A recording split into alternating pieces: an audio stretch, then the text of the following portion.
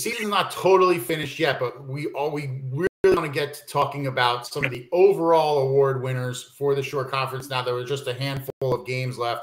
We're going to start with the award that's nearest and dearest to your heart, Rob, the coaches. Yeah. The overall coach of the year in the short conference. I know you have a couple candidates in mind, so let's talk about them right now. Who are the top contenders? There's a lot of great coaching stories out there. We know that, but let's narrow it down to 4.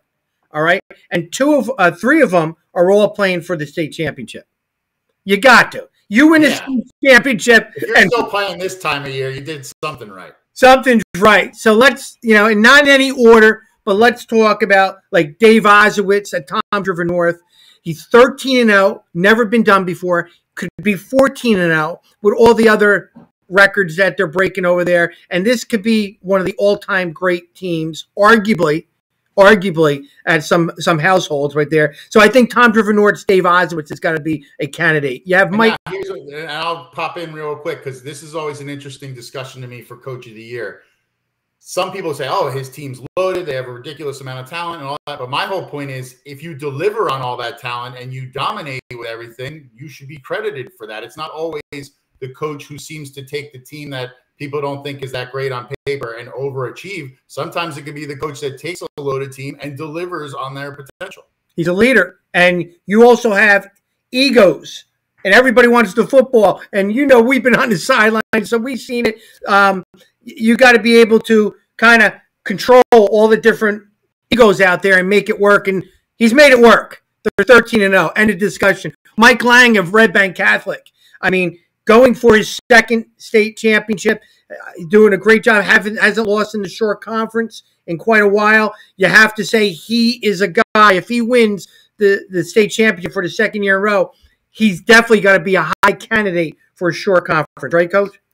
And I think that he's a guy that has the most pressure on him from year to year because that roster is so good. Yes. If you even slip up twice, you have people wondering, well, what's the problem over there? What's going on? You might go 9-2 and it's like, well, that was a disaster. So, that's a lot of pressure at those non-public programs with those kind of rosters. You're expected to deliver, and he's delivered. They're back in the state finals again.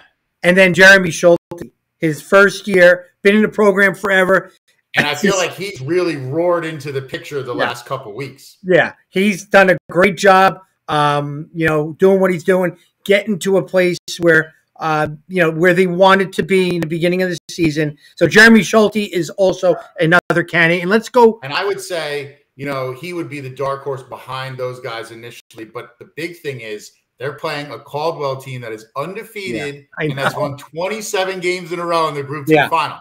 So if they stun them, that's a pretty darn good argument to be Coach of the Year. Boy, are we creating these storylines for every one of them. And then the other one, and it's going to be out of right field, but Jason Degato of Marlboro.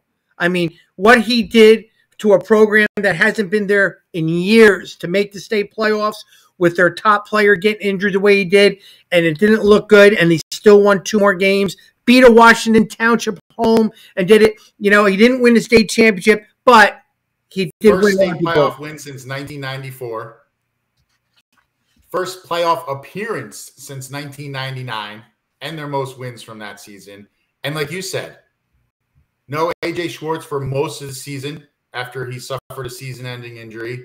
Cassidy, another one of their top players, didn't play against Toms River North in the semifinals and missed other parts of games with injuries. So, your 2 real standout guys, you didn't even have them for the whole season. I thought the job he did was phenomenal. We know the history of Marlboro football. It's not pretty. For the last couple of years, they've really started to turn around. And this, to me, was a special, breakthrough season for them. If you think about those 3 teams playing for the state championship, if everyone wins, it's like, how do we justify this guy with that guy? It's like, can you help us out? One person win it, and it would be so much easier. A lot of great. Because again, you'll get back to that argument. You'll say, look at what Jason Degato did with somewhat of an undermanned team at a program that hasn't done a lot in 30 years. But then you go, okay, but look at what Dave Osowitz just did. Every historical record-breaking everything. If they go 14-0, you say, how is that not a superlative performance? Then you say, RBC, how hard it is to win a non-public bracket in New Jersey, and they did it 2 years in a row. So there'd be that. And then Schulte, you'd say, well, this was a team that, they suffered losses early in the season and they thought, it's a kind of a mediocre Rumson team. Here they are playing for the first overall Group 2 state title. And again, if they go out and shock Caldwell, you say, well, they just took down a team that had New Jersey's longest winning streak. We can't even flip a coin because it doesn't have 4 sides. So it's we got to make a tough.